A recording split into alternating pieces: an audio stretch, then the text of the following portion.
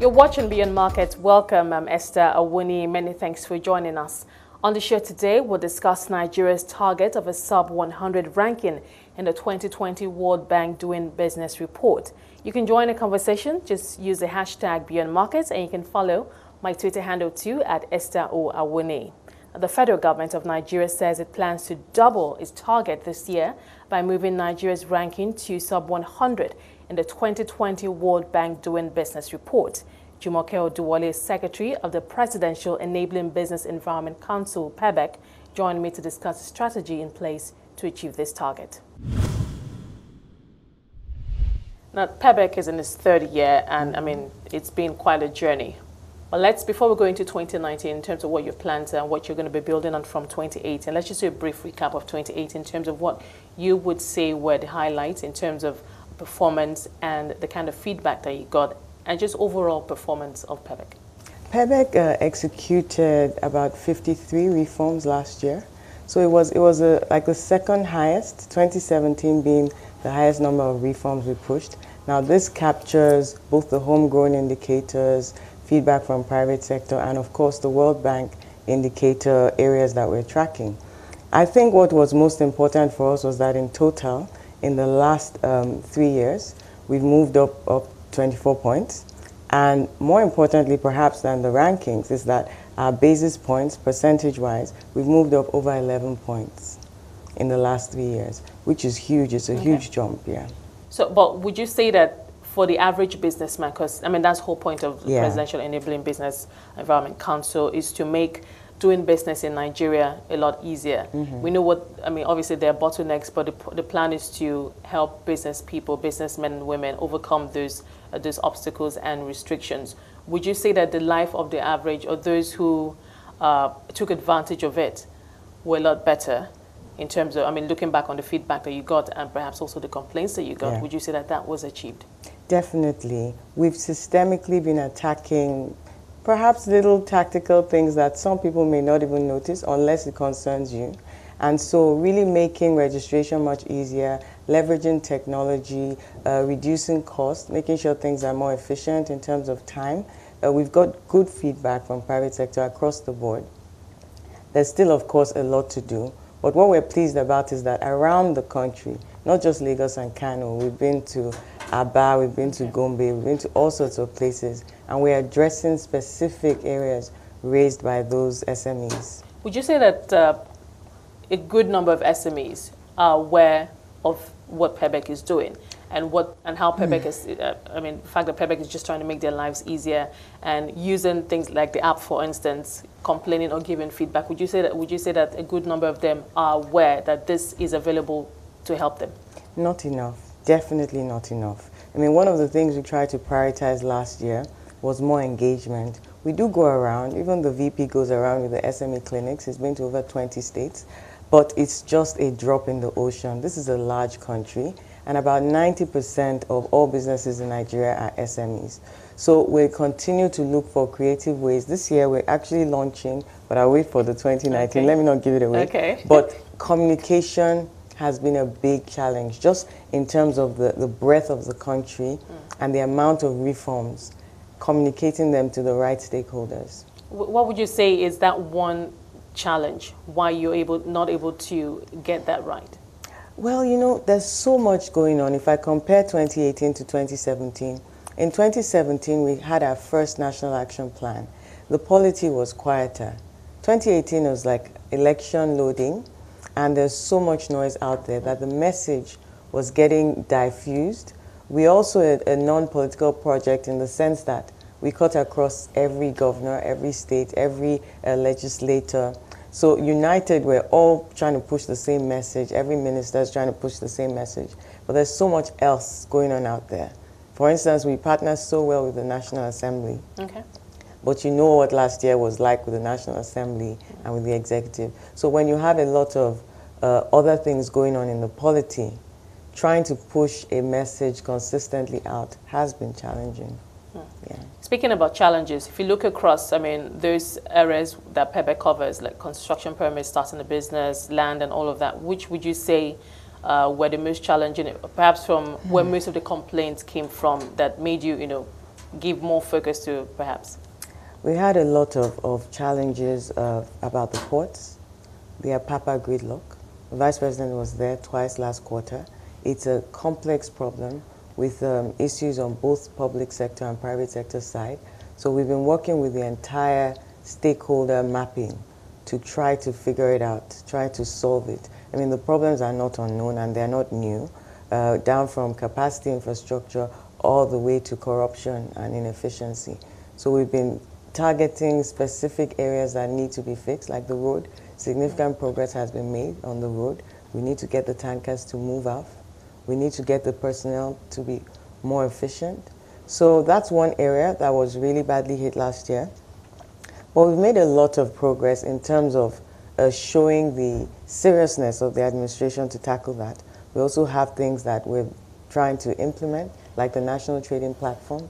Nigerian Customs Service has had their NICES 2 already operational. So it's not for want of knowing what to do or addressing the issue. There is some complexity, but we continue to work on it until it's solved. Do you think that it may take longer than perhaps anticipated, or just because of how complex it is, we might need to exercise a little more patience in solving that? Because I mean, I see the tankers. And I just wondered to myself, where are these tankers coming from? How long is this queue? And when are we going to solve this problem? I know you say we know what the problems are, and perhaps we know how we can solve them, but it would just appear on the surface that there's just no solution in sight. Yeah. So if you take a drive to Apapa today, you see the improvement in the road situation. We've been having active engagements with the Minister of Power Works and Housing and his entire team. So, I mean, roads across the country, people that even travel to the east and places like that, we've had very good feedback. But at Apapa Gridlock in particular, the road is much better. So now you have to have a proper call-up system. There are about 2 call-up systems in place, and we have terminals, we have the MPA, we have the Navy.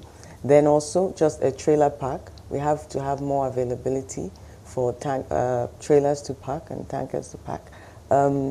So these are the situations, but importantly, we need more discipline and alignment, even with logistics companies, the container owners.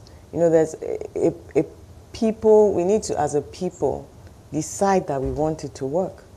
I thought if there are laws and there is effective implementation, I mean, obviously we know in any regular society, people would not, toe the line unless there are laws, keeping them in line, unless there are penalties when they go out of way. So I'm just thinking, can that be applied in this situation where, yes, there's so much unruliness, but when there's a law and there's implementation and enforcement, then automatically people fall in line? Yeah, so these are the issues exactly. Like I said, the Vice President was there twice himself last quarter and holding accountable the heads of agencies involved. However, you have some personnel and some private sector. For every bribe giver, there's a bribe taker. And the issues of sort of express charge, drivers coming out of the road, out of the queue, paying something, going into the ports. Some are just there. They don't have any business in the ports, but they continue to linger around on the bridge, which could potentially be a case for the integrity of the bridge. So it's a very serious problem. And we need to make sure that everybody in the ecosystem pays attention to making sure that they do the right thing. Now, it's really so, I can't even emphasize it enough. On government's end, we're working on infrastructure, we're working on proper processes, and we're working on the personnel, the accountability. When we have names, we take action. But when there's active collusion between private sector and some officials, bribe giving, bribe taking, then we're out of sort of the mix. And so now on mystery shopping and trying to find out ourselves and really holding the leadership accountable to making sure that this is cleared up. Would you say that to some extent when one looks at that in a continued Apapa Port problem, that casts a shadow on some of the other good things that you've done, that people would probably tend to just look at this one big problem that hasn't gone away and forget the other several good things that have been done? It does. I can name several good things that have happened in the ports, reduction of documentation, more efficiencies, single interface, things that really should simplify things, more transparency, more accountability in terms of the port itself and the processes and the terminal operators. But people look and focus on where their pain points are, and rightly so. And even the residents of Apapa are extremely upset about the situation, and rightly so. So it's something that we need to really, as a collective, look at everybody's part and make sure that everybody's doing their part in the quickest possible time. Because the nerve center, the government is also working on other ports across the country and access and trying to diversify trade away from that one single nerve center. But it affects all of us. Believe it or not, the amounts, the logistics operators quadruple the amounts, and it affects prices of goods across the country. So, and that's a private sector end. So we all need to together work on solving that challenge. What about the MDAs themselves, the ministries, departments, and agencies? I know that part of what PEBEC does is to help build the capacity and to help them deliver better and strengthen them overall. Would you say that to a large extent you achieved this in 2018, and perhaps one or two examples that stand out? We continue to make huge strides, especially with technology. We continue to work with FIRS on their e-payment portal and their e-payment platform, and even getting that word out as well. The Nigerian Immigration Service has continued to power through a more effective and efficient visa on arrival. So you can have a meeting with someone, say in London on Monday, and have them in Lagos by Thursday to meet with your other partners. Those are the kinds of things, leveraging technology, leveraging greater processes, accountability, transparency. That's the recurring theme. Trying as much as possible to reduce costs. You know, CAC has a bonanza of 5,000 for registration. It was for 3 months. It's been extended now for another 3 months because we want more small businesses to get into the formal sector. So there are a number of things across the board that have really stood out. We've worked very hard with NAFDAC last year. Okay. Yeah, and it's yielding fruit. In terms of SMEs, a lot of them have to deal with NAFDAC and making sure that the processes and the cost. So we get feedback also. NAFDAC wants to increase some fees. Private sector has really kicked back on that, and we've been engaging on that to see how we can work with them on that. That was Jumoke Oduwole, Secretary of the Presidential Enabling Business Environment Council. We're continuing our conversation on Nigeria's target of a sub-100 ranking in the 2020 World Bank Doing Business report. Our guest today is Jumoke Oduwole, Secretary of the Presidential Enabling Business Environment Council. Jumoke, thank you for your time so far. Let's move on to 2019 now, with all that was achieved in 2018, and of course some things that through the complaints that you're also working on that perhaps you'd also bring into 2019. Give us a picture in terms of what your plans are for 2019. Well, the most important thing about 2019 is that we've promised Nigerians that by 2020, Nigeria will be one of the top 100 countries ranked in doing business. And why this is important is that you cannot be top 100 and you don't feel the impact. You have to feel the impact, and private sector has to validate, and then the DB ranking is an empirical, capturing of that. So to achieve that, most importantly, we're going to deepen all that we've done, and we need to communicate. I said earlier that we implemented about 53 reforms last year. In total, we've done about 140 reforms since this project commenced. So we have even a handbook so people can know what has been done, to validate it and test it, give us the feedback across all the 12, 13 areas. We're going to continue our regulatory reform program. Okay. And we're going to continue with National Assembly, partnering to deliver improved legislation for the country. The Companies and Allied Matters Act has not been overhauled in 28 years.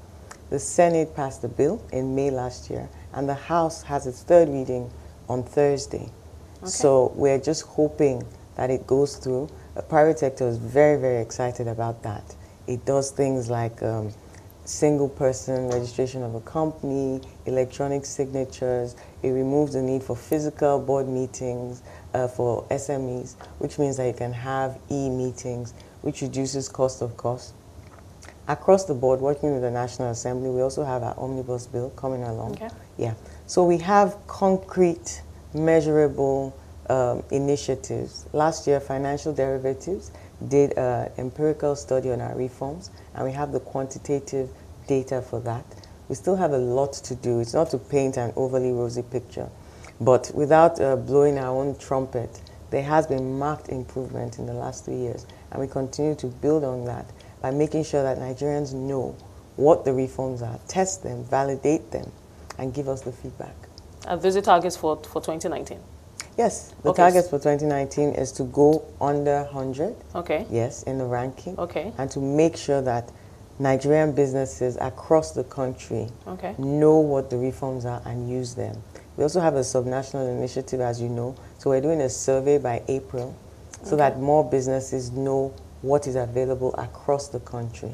So that's going to be a massive awareness campaign. We have a massive awareness campaign of our existing reforms, and we also have ongoing reforms to tidy up. So we want everybody to know concretely and to test them, because people make a lot of comments based on residual knowledge.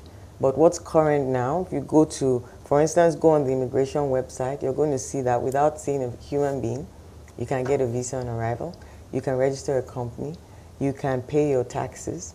There's several things that technology has been leveraged to reduce costs and time, and of course to enhance transparency. So those are the pillars of the PEBEC, and we continue to drill down across. You know, we work with about 50 MDAs. We have the Executive Order 1 that ensures accountability, and we continue to push. We actually publish a report on performance of MDAs.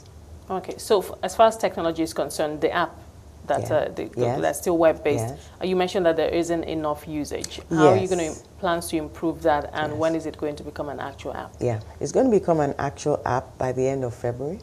This year? Yes, this year, by the end of February 2019. We have had the kiosks at the airports to drive awareness, but sometimes I ask people, do you know about the PEBEC kiosk? Did you see it? People are not really aware. Some people do use it. We have about 1,000 users currently. We track the MDAs, the best performing in terms of response time.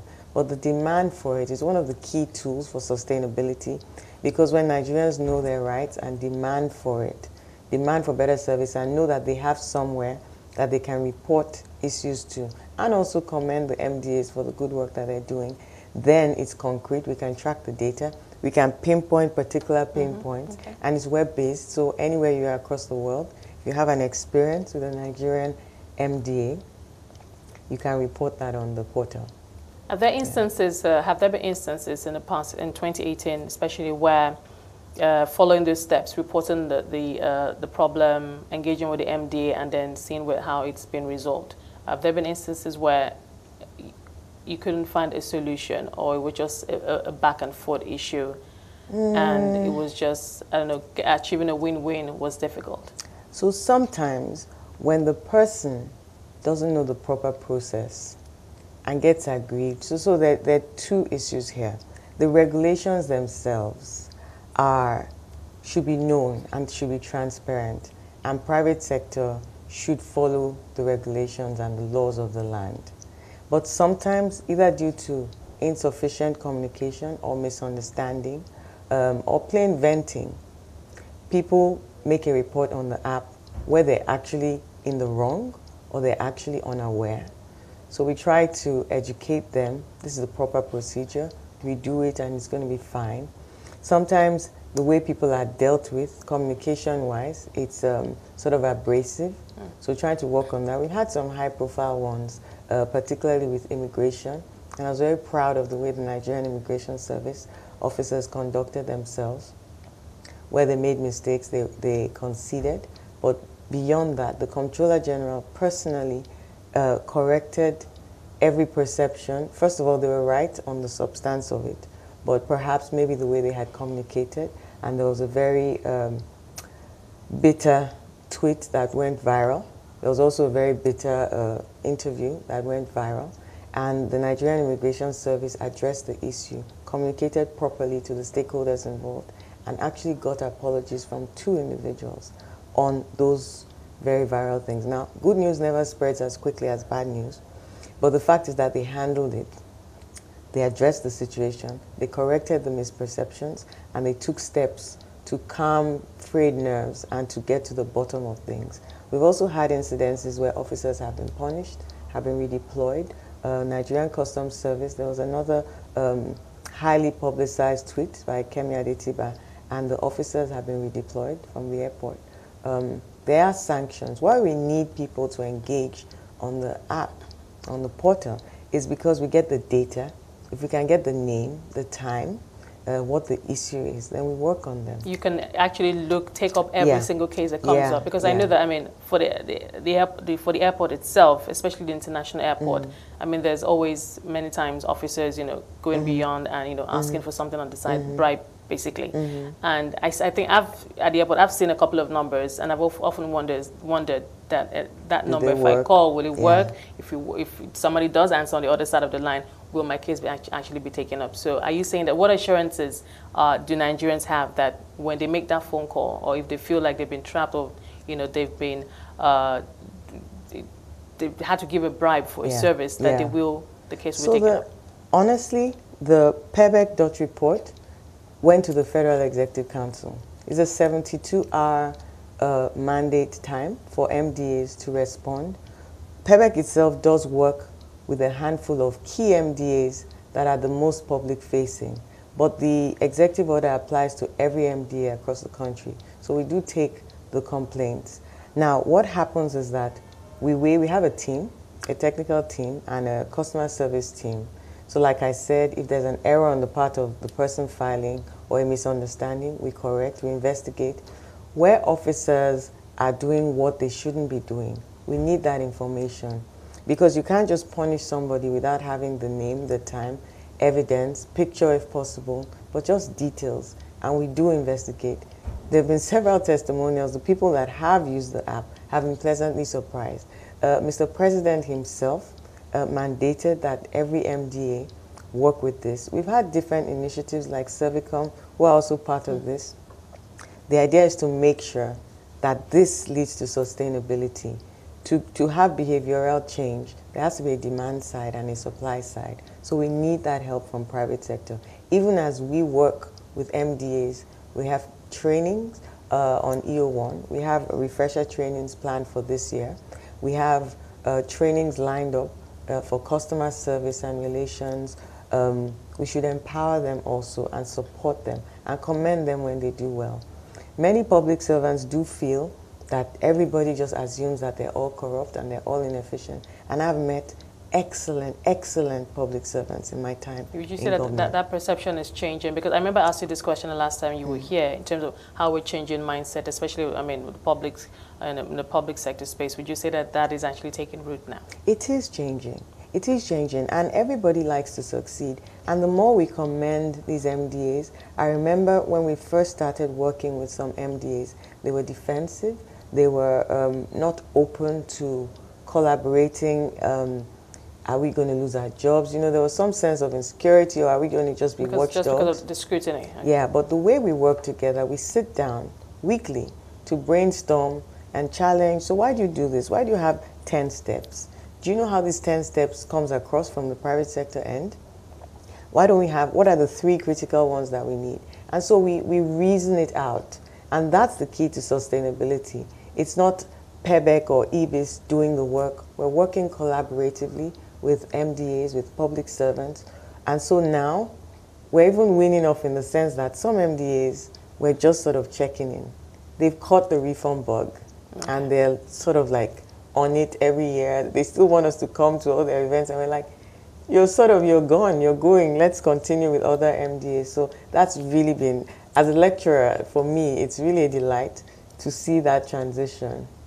Okay. And it's been very fulfilling. Great. Yeah. Now, as you know, when an election year and the incumbent is also going to be scoring off against other contestants. And so I imagine that, especially from the private sector, are concerned about continuity. If the incumbent does not return, there are questions around what happens to PEBEC. Is this a situation where it can stand on its own? Would there be a policy somersault? Is PEBEC here to stay, or does it run the risk of being taken out? Well, you tell me. We have every intention of continuing. The incumbent intends to win the elections.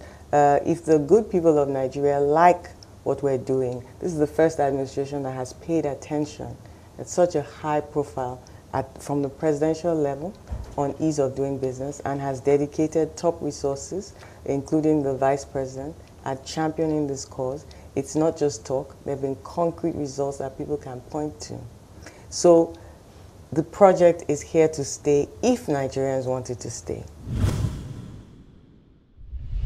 That was Jumoke Oduwole, Secretary of the Presidential Enabling Business Environment Council. Thus, that's our show for today. Thank you so much for being a part of it. Remember, you can watch all previous episodes of the show on our website. That's cnbcafrica.com. Or you can also stay engaged with the hashtag Beyond Markets. And you can follow my Twitter handle too at Esther O. Awuni. From myself and the rest of the team, it's bye for now.